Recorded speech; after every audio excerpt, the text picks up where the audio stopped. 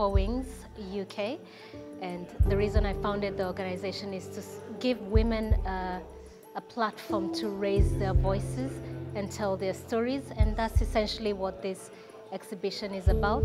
It's people telling stories in their own words, or through the paintings. We prefer to use creative methods because a lot of the women we work alongside have a language barrier. So this is a way for everyone to access art and be able to tell their stories without actually having to know the language 100%.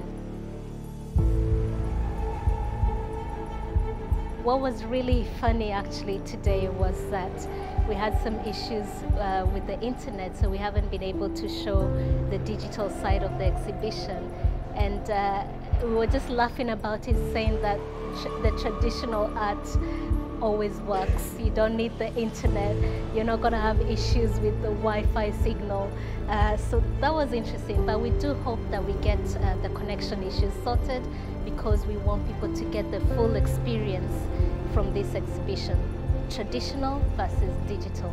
So please come to this exhibition, support us, come and learn the stories of people who usually don't have a platform to raise their voice, and also get some VR going.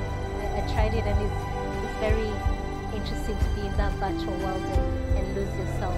So do join us. So it was very exciting to get engaged in this project, because this is a cross-sector partnership between a university, a gallery, and a community organization.